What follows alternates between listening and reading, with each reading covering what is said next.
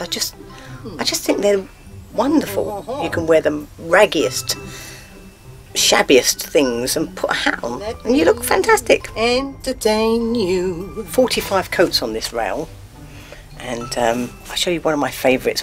It's my shamanic Red Indian long coat, and I think it's absolutely beautiful. Guess it may have cost £10–15. I know most people probably wouldn't be seen dead in it. Michelle's keen eye for a bargain has paid off time and time again, which means that every wall and floor in her Essex home has been surrendered to her shopping obsession. Okay, up here it's mainly bags. In total I've probably got around 60 bags. What compels me to buy?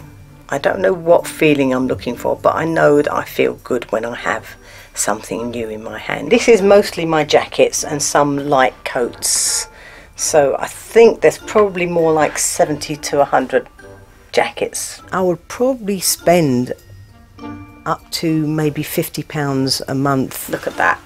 Wow.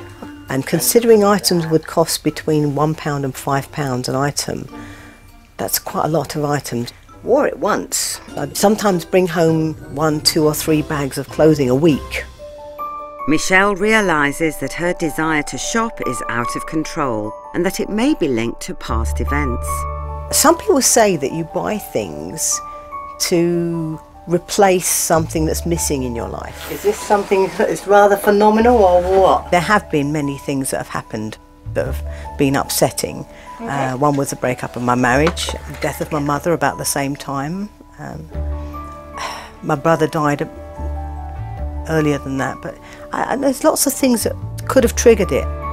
Michelle may not know the root of her addiction, but she does know it's time to change. I'm really working on my willpower at the moment, trying not to buy things. I'm really trying to be proud of myself for not buying what I don't need.